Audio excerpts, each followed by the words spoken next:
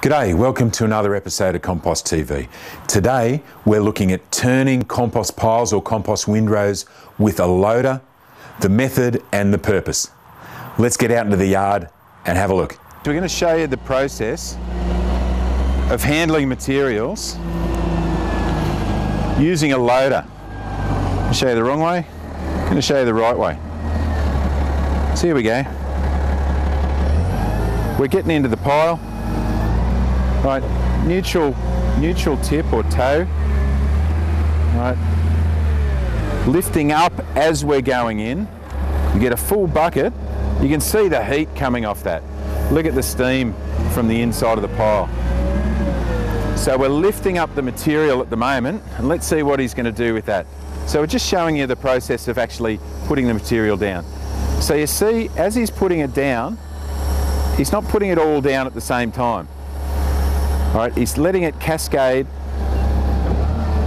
out of the bucket and roll down the front of the pile. All right, what that does is it helps the material break up and loosen, and better aerates it, better mixes it, keeps it looser. What you can see is he's got a high lift bucket. The high lift bucket allows him to reach and tip from a height which allows the material to cascade down and basically get a nice roll. So when you're turning with a loader,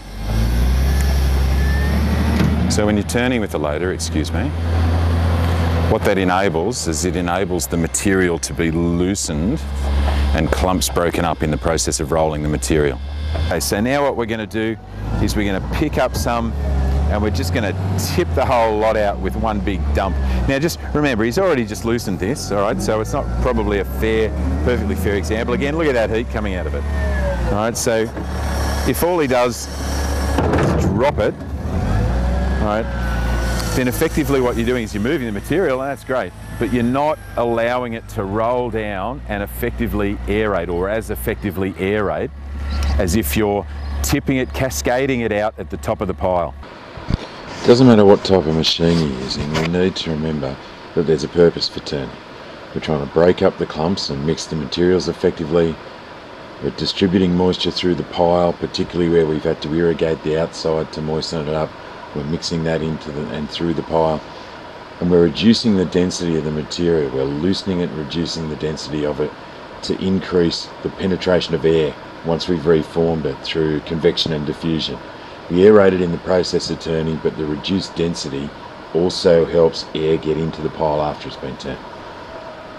We're turning it inside out, again to make sure that all those materials spend their time in the centre of the pile and are subject to the heat required for effective pasteurisation, and we're trying to protect our pad to avoid mixing any materials from the pad into the compost pile and either damaging the pad or otherwise affecting the quality of the compost.